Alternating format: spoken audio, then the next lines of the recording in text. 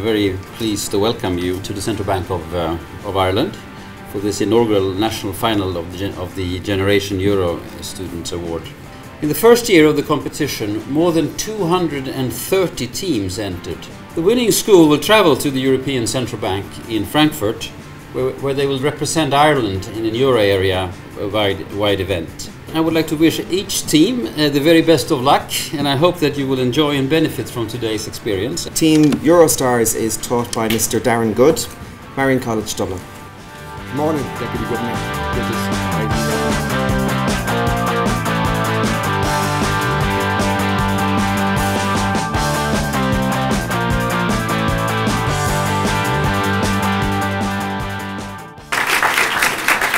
Our second team to present this morning also comes from Marion College in Dublin. Team the EC Beavers. Good morning, Deputy Governor. Ladies and gentlemen.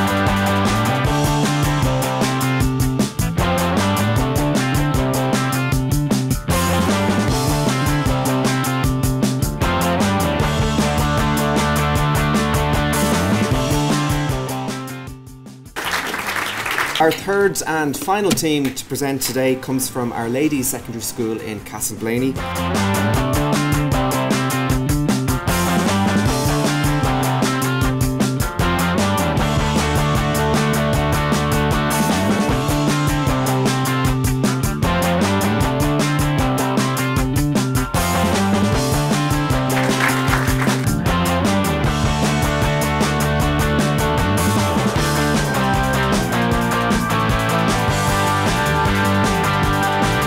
I would like to emphasize all of you what a great achievement it is for these three teams to have made it to this national final here at the Central Bank.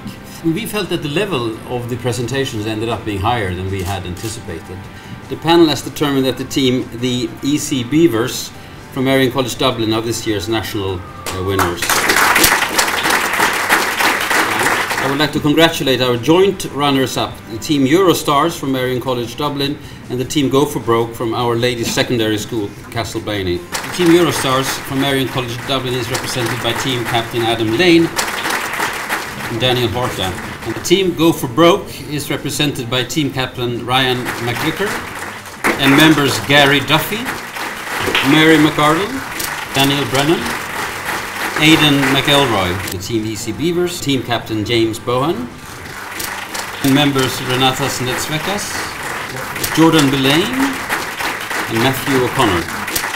I would like to thank Paul Gray and the staff from the press office for organizing the competition. Let me also thank my fellow panel members for giving their time so generously for today's event.